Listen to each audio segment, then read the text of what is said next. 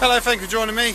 I'm at Oxford today. I've just arrived on 168003. I'd never been on the bit of track between Oxford Parkway and Oxford before, so I'm pleased to finally tick that bit of track off. There's also a new entrance and exit here, which I didn't know was here until today. So we've arrived here in Oxford. In today's video, we're going to literally do a bit of everything. So we're going to do a bit of old railway, we're going to do a bit of walking along the river, we're going to do a bit of canals, we're going to do some history, we're going to go and look for a ruined abbey. So it's really going to be quite a varied, interesting bit of everything video today. So this is the current Oxford station. It's been rebuilt many times over its life. It's not the original one. The very first station in Oxford was opened in 1844, which would have been somewhere south down there. What I'm most interested in is what was here. This is where Rewley Road Station once was. Now, the station was the London and North Western Railway's terminus on their line from Bletchley. So it was a terminal station. It was a listed building. It eventually became a car garage. Now, as you can see, it's no longer there. But it wasn't demolished. It was taken down bit by bit and rebuilt at the Buckinghamshire Railway Centre, which we have been to many times in the past and will go to again in the future. So although Oxford Rewley Road Station isn't here in Oxford anymore, it still survives not so far away. So most of what was the London North Western Railway is still open. The railway would have gone up there, so yes, they've built houses on that section, but the section through Oxford Parkway to Bicester, that is that original track bed, and then from Bicester through Claydon to Bletchley is in the process of being reopened. So when it reopens, we're going to go and walk along that section of track. But what I'm going to do now, I'm going to head off down there into the housing estate, because there's a really quite exciting relic left over from that original railway. So let's go and have a look for it. So we're just walking up what would have been the track bed from Rewley Road. The main line is just along there. Now here you can see the track bed ahead of us. Down there is the Sheepwash Channel. Now, you can't see it so well from here, but we're going to walk round. There's a very unusual bridge. So the engineer, Thomas Brassey, he didn't have enough spoil to put the track at a higher level on an embankment. So what he did, in order to get across the Sheepwash Channel, he built this rather unusual swing bridge. So the swing bridge, as you can see, is still here, although the track bed either side has been built on. So that bridge would have swung around and trains could have gone over the Sheepwash Channel. So the Sheepwash Channel, it's not a long bit of waterway. It runs from the River Thames over there, which we're going to go and see, and just behind that van up there is the Oxford Canal. So I think that's a really fascinating relic of you know, of former railway times. I remember as a child there wasn't a fence around it, and I remember going in there once and I found the handle, and I was turning the handle hoping I might actually swing the bridge, but I realised it had been disconnected. But just look at it, it's a train as well, cross-country Voyager.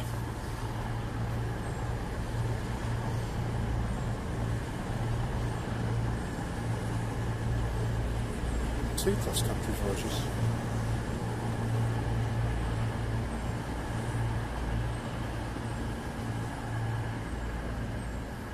I wonder if anyone on the train looked out for, oh, there's an interesting swing bridge there.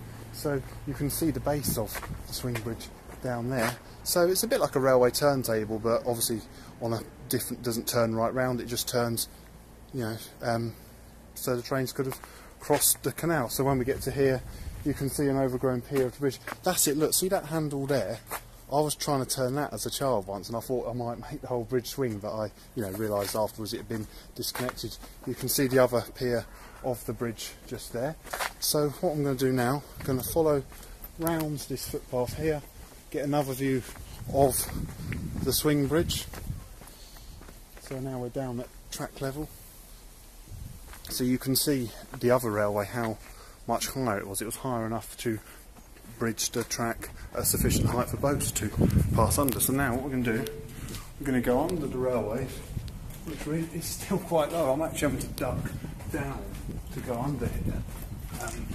So we're just following the Sheepwash Channel under the railway.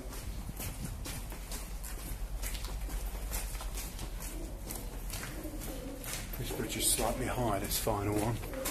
So we're coming up to here, and that bridge you can see in the distance, that is the bridge where the River Thames connects with the Sheepwash Channel. And this little river here, this is known as the Fiddler Stream, so this flows into the Sheepwash Channel, and then there we have the River Thames just over there.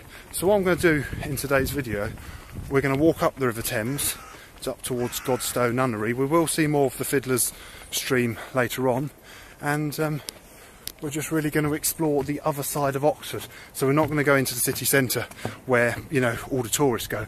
I'm going to show you what else there is to see, the more rural side of Oxford. So here's the River Thames, looking quite a lot smaller than what most people are perhaps used to seeing of the Thames, because we are that much further upstream. And then there's the railway bridge we've just come under. So we're going to go up the Thames now and up towards Godstow Nunnery.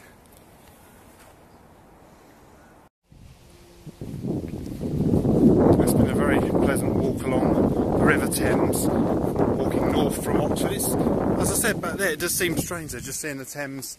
You know, everyone thinks that this really big river, you know, where it goes through London and Buckinghamshire, Berkshire, but up here, you know, it's this nice smaller river. I mean, all of the Thames is nice, but it's just we're just not used to seeing it, you know, at its smaller stages. It's probably the furthest north I've been along the Thames. One day I'll have to, well, I know I keep saying it, I'll do the Thames Path, so then we'll see it right from source to estuary, but yeah, I'll have to try and explore some of the other towns further north up the Thames. Now, back there where we were at the Sheepwash Channel, I showed you the Fiddler's Stream. Well, this is where the Fiddler's Stream comes off the River Thames, and then it becomes the small stream down there. So we're going to go over this concrete bridge here, and the area ahead of us is known as Fiddler's Island. So we're going to be on an island in the middle of the Thames for, well, not for long, for a couple of minutes, and then the Thames Path goes onto the other side of the river.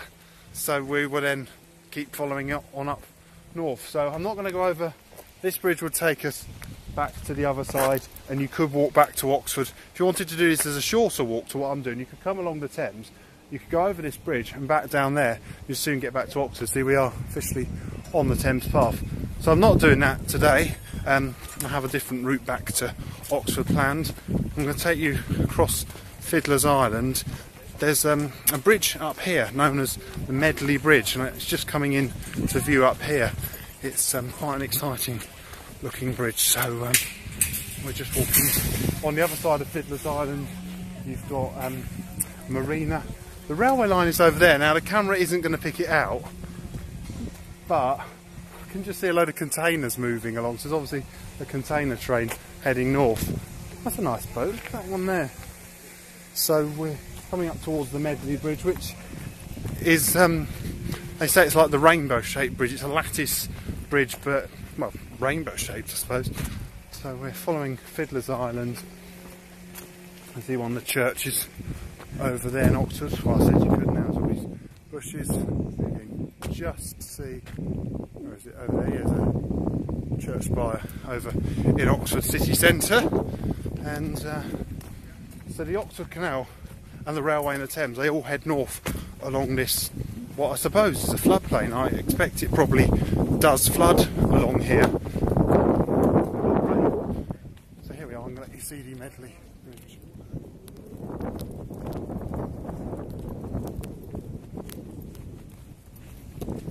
So once we get onto the other side, Thames Path is then on this side of the river. We're going to keep following it till we get to Godstow Nunnery, or Godstow Abbey, but we'll talk more about that when we get there. So we've now reached the end of Fiddler's Island. Can't go a lot further. Now let's go over the Medley Bridge. And there you get a view over the floodplains north of Oxford. So we're going to keep going right to where those houses are, right the way up there. That's the plan on today's video.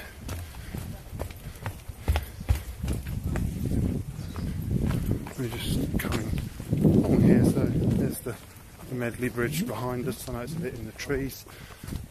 I'm going to now keep following the Thames Path up here for another mile or so.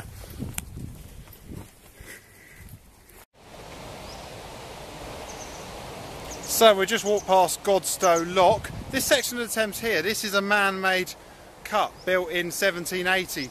The original Thames flows off over there, is now known as the Wolfcote Stream. We'll go and have a look at that a bit later.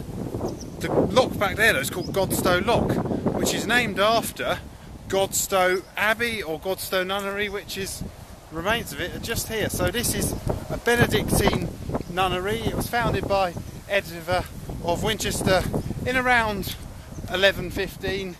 There's not a lot of it left other than this chapel here. They've rebuilt the external walls. I believe the main church would have been just over there somewhere, and there'd have been the cloisters in here. But what we'll do, we're going to go inside what we can see of it, this small chapel, and have a look. If you look over there across the fields, that's Godstow Lock. You can just see the lockkeeper's cottage. So let's go and have a look in the chapel, and then after that we'll go and find the original, what I believe is the original course of the Thames, the Wolfcote Stream. We're going to go into the village of Wolfcote. We're going to go and find the site of its very short-lived railway station, and then we'll finish up on the Oxford Canal, but more of that when we get there. So come round here. Is there? Yes, there's a gateway into the monastery here. So I'm not sure what of this is original or what of this has been gradually rebuilt. So you come into this big space here. You can see it's really just a big empty space. I believe the cloisters would have been in the middle somewhere. So there'd have been a tower over there, the church would have been over there, and then this is the chapel. I think the chapter house might have been somewhere along there. I'm just sort of trying to visualise, you know, the whole place as a ruined abbey. So I may, if I'd come here when it was still an abbey before the dissolution, I think it was in about 1539, I think it was dissolved. I'll probably be walking along the edge of a cloister now. But let's go and have a look in the tallest surviving bit of masonry of the abbey. Always enjoy exploring ruined buildings. So, we're coming. Oh, okay, right. Well, start with the negative. Not very nice seeing all this rubbish. I really wish people wouldn't, you know, why leave rubbish in a historic site like this? I think that's a real shame. Those sort of people, they shouldn't be allowed to come into the countryside. But if we pretend the rubbish isn't there, let's just have a look at the architecture. So you can see, looking down to the window, smaller window up there, and interestingly, where we came in, that must have been, there must have also been another floor up there, because you can see where the wooden joist would have been in the wall. But yeah, why people have to leave rubbish here, you know, there's no excuse anyway. Yeah, you can see clearly a door up there. So I'll let you see that view with no rubbish of the chapel. So now we're going to come out here. I'm going to go across there and we're going to go and find the original course of River Thames.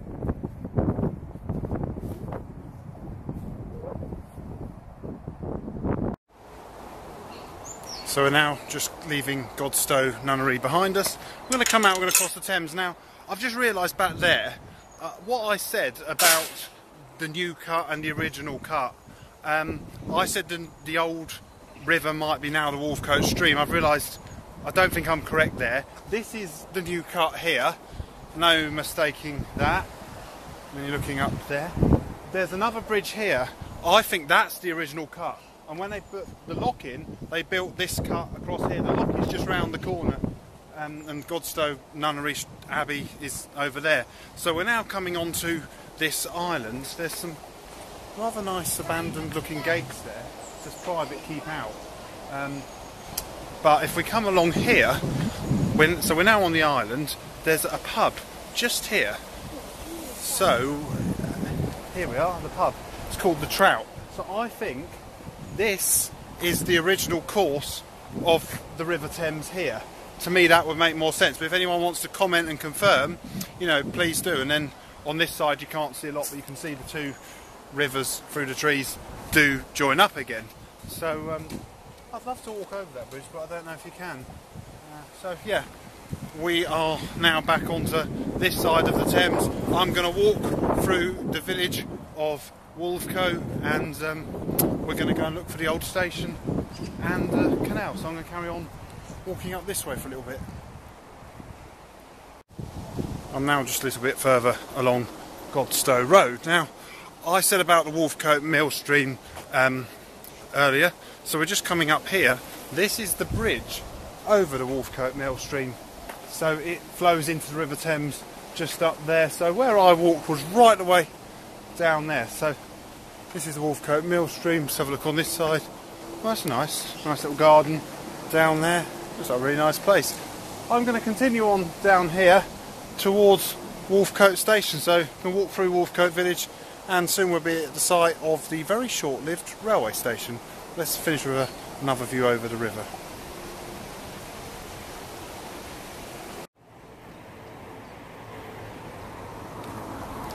And here we are at Wolvercote Common. We've walked through Wolvercote village. That's Wolvercote Common all the way over there. The River Thames flows right along there, and here's the railway line.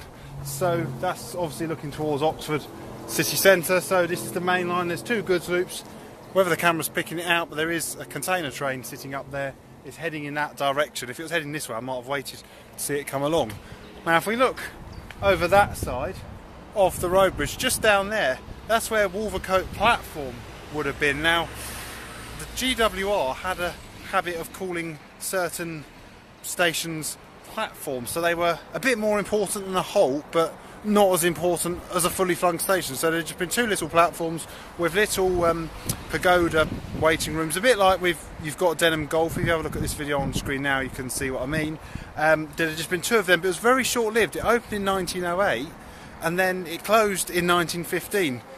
We're not going to go there today, but just over here, a bit further on, there was the London and North Western Railway, which we talked about, went into Rewley Road. They also had Wolvercote Halt on their line, so there were two Wolvercote platform, Wolvercote Halt, very, very close to each other, and now they're both closed. Almost makes you think now, I wonder if there was a halt or a station at Wolvercote, would it be used? Because Wolvercote, although it's sort of a village, it's a bit of a sort of suburb of Oxford, so you never know. My plan now though is, as you can see, here we found the Oxford Canal, and there's the road bridge on the Oxford Canal there.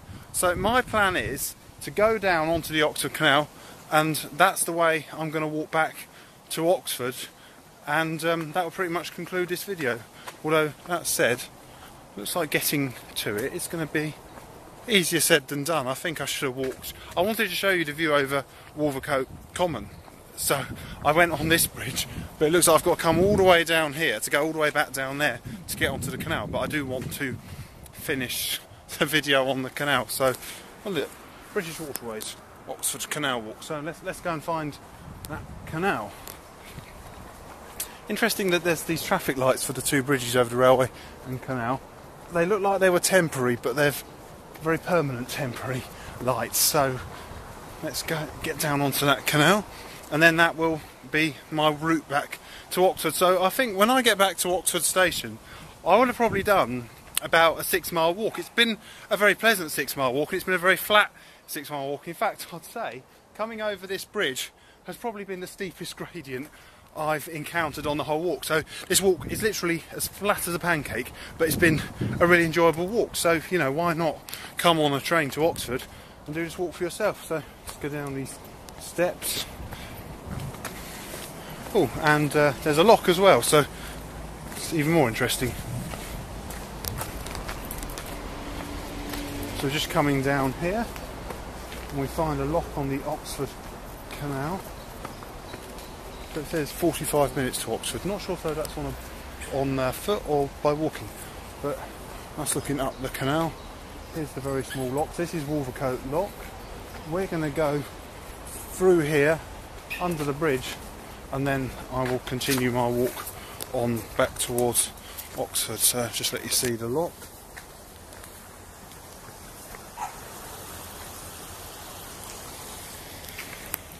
Bridge 235. So, oh, and by the way, that's where we were a moment ago, up there. So from down on the Oxford Canal, I hope you enjoyed this video, and as I said, why not come here and do this walk for yourself? And it's, you know, really pleasant walk. So thank you very much for watching. Please do feel free to like, subscribe, comment, tell your friends. Thank you very much for watching. Goodbye.